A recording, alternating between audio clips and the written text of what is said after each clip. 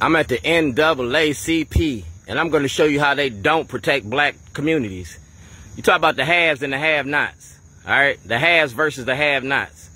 Kobe Little, Joshua Harris, Benjamin Chaffetz, Benjamin Jealous. Black leadership ain't leading our black communities in the right direction. So I made a movie about it. Y'all part of the movie. A never-ending story. As long as you got racism, I got a job. In 2011, I told y'all I was making a documentary about the racism in the courts. All right, the judicial system. Right here, Commode Motion. Talked about Maryland's prison industry.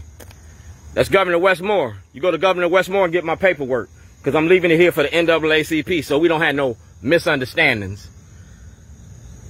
That's Governor Westmore. This is my second letter to you, all right? That's Governor Westmore.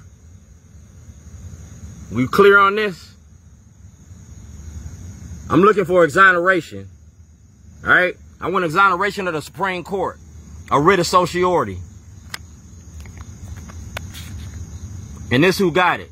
Governor Larry Hogan, Speaker Jones, Bill Ferguson, Stephanie Smith.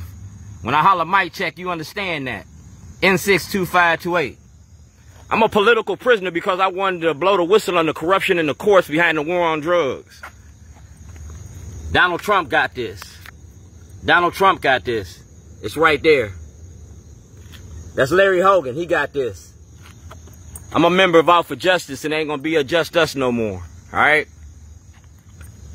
We talking about Public Accommodations Act.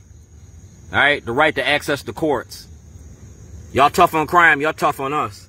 If I can go to jail, so can Shellenberger. He lied to the public.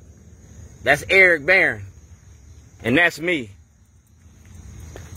That's me, Brandon Scott. Shorty, pull your mask up? No, Shorty, stop shitting on me. Get Shorty. From 2006 to now, everything you got, we're going to have to release to the voters.